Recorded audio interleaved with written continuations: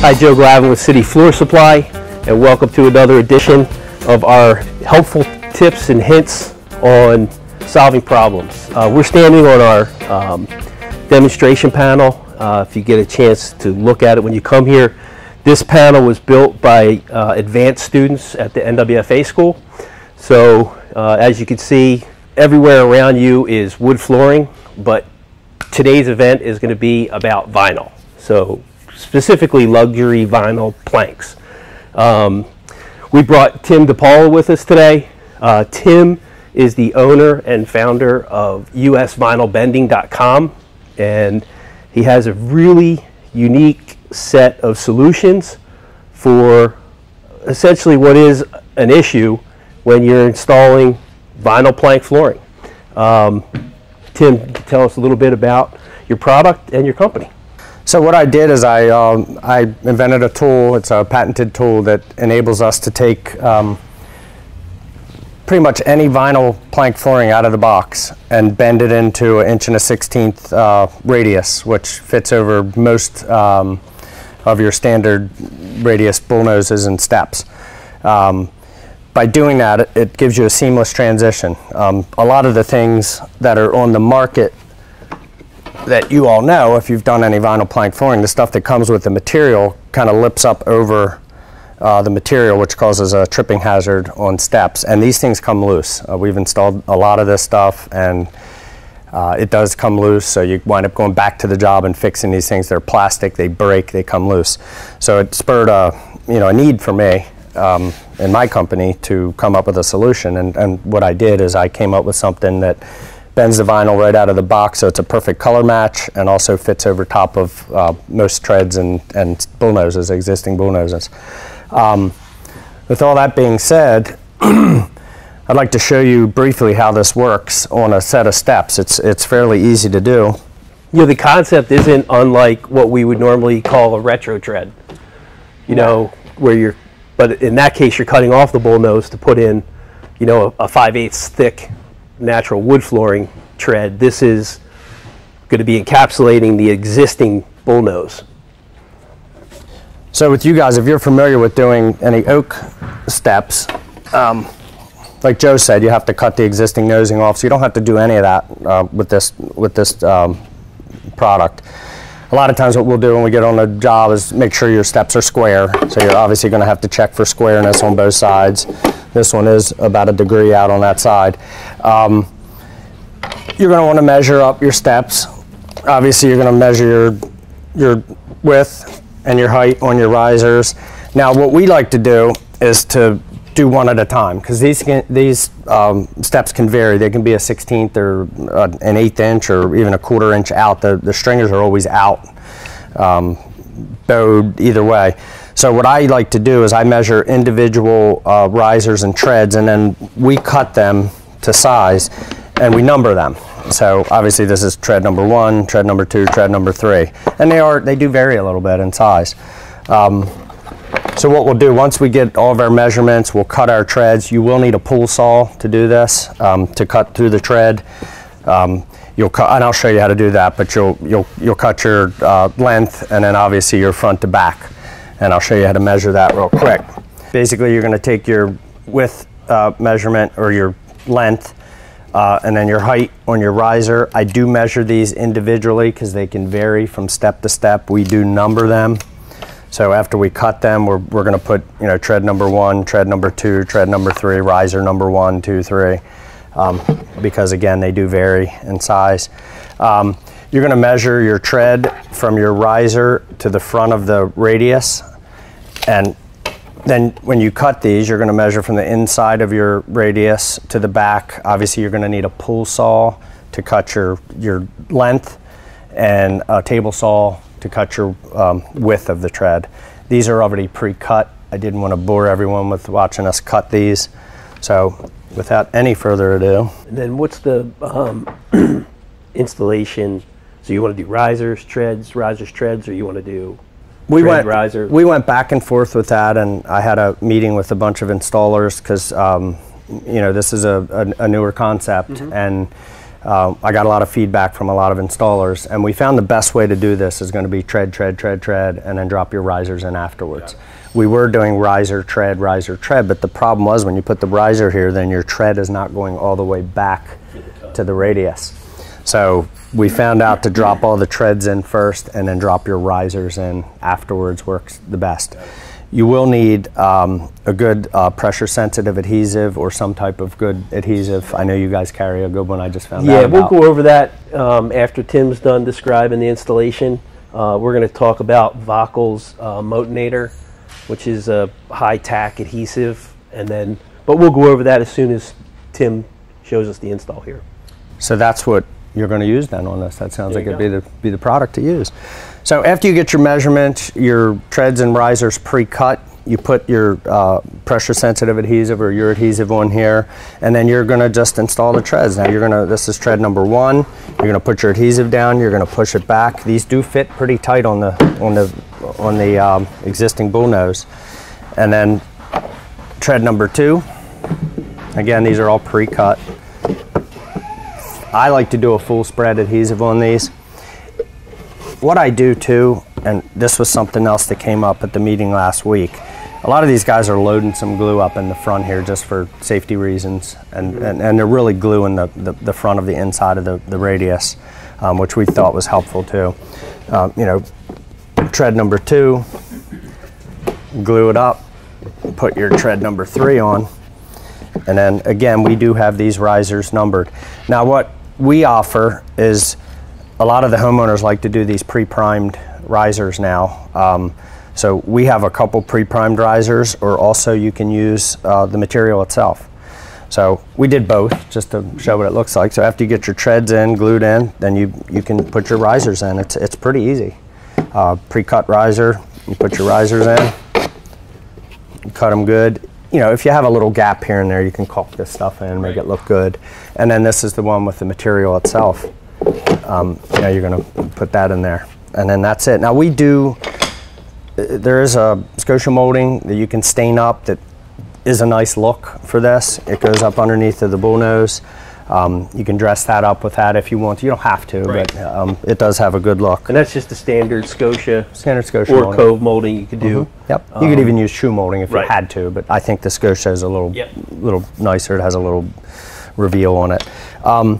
One of the other things that we ran into in doing this, sometimes you get in these situations with step downs in family rooms, basement steps, that you don't have a bull nose. You just simply don't have one. So they sell this stuff. You guys will probably be carrying it as well, I'm sure. But it's an 1/16" bull nose. It comes in oak or pine. We prefer to use the pine because you're covering it up. It's a little less expensive. But you can take this and you can install it on the front of a step, or if it doesn't have an existing bull nose, a little bit of construction adhesive on the back, some trim screws, let it dry good, and then your bull nose or the vinyl tread that's bent, you know, it gives support for the front of that. Right. So it is a good, you know, thing to have on hand if you get into a situation where you don't have a bull nose. The other thing I want to mention is again, you know, we've fooled around with this a lot. One of the things that I did want to mention is that we make these treads out of the material right out of the box. Whenever you bend something, I don't care what it is, plastic, vinyl, metal, it gives somewhere, so it's always going to give.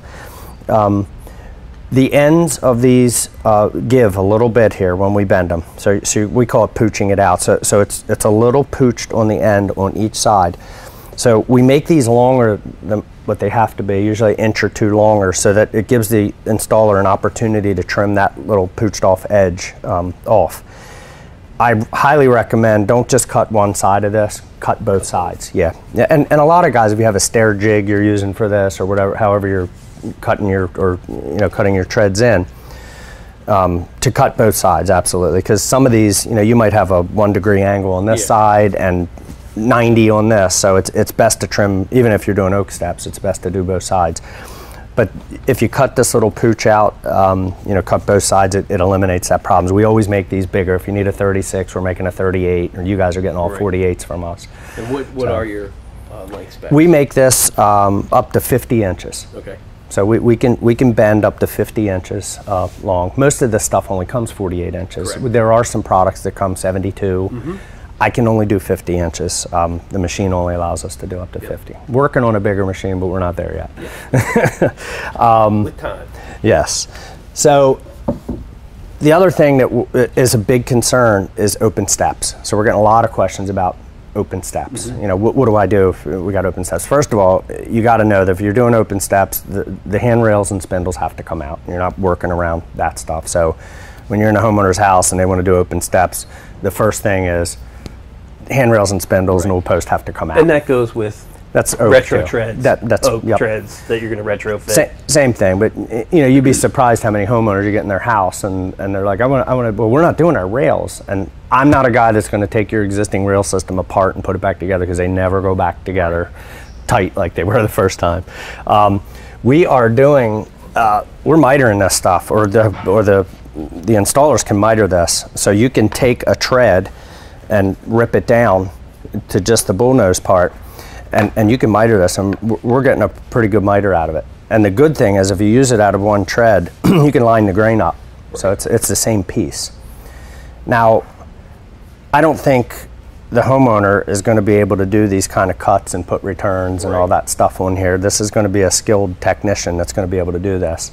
And not everybody can do it. Yeah, and I would say that on most crews, the more talented guy is probably going to be the one doing the stair install anyway. And even if you're oak steps, you're not going to send the homeowner in to do an open set of steps. And so this is very capable of doing the open steps with the returns. It just takes a little bit more skilled guy to be able to do that.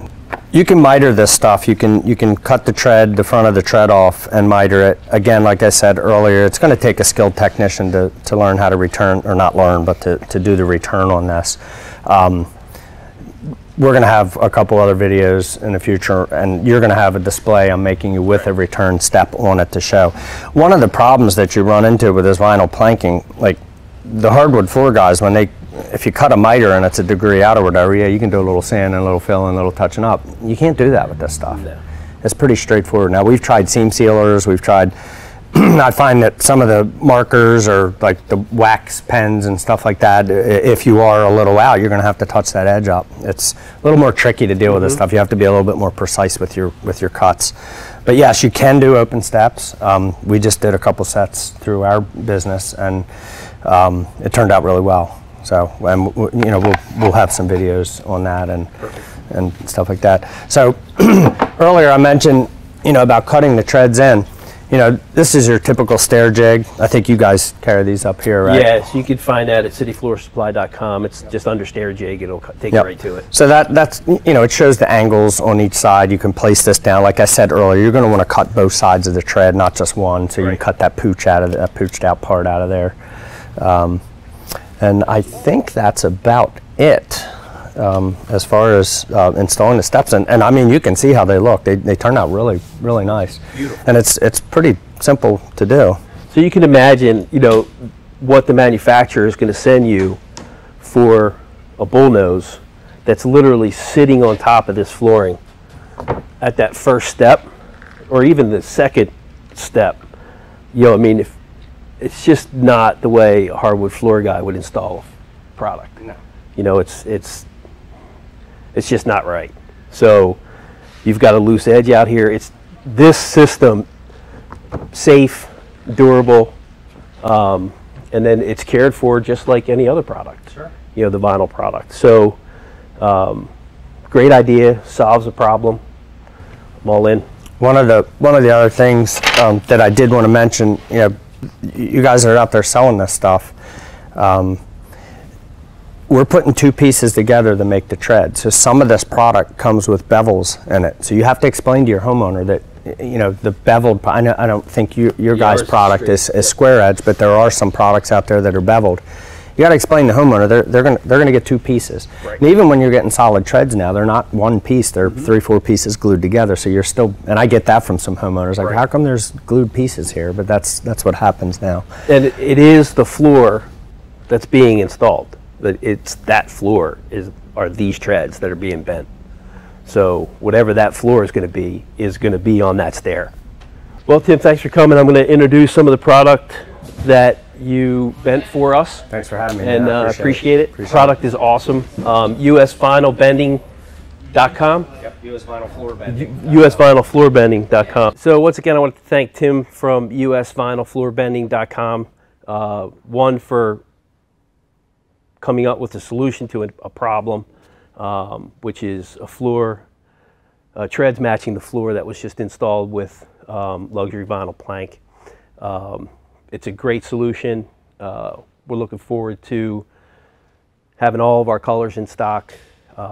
So from City Floor Supply, if you have any questions, you want to see these on the website, cityfloorsupply.com, 1-800-737-1786.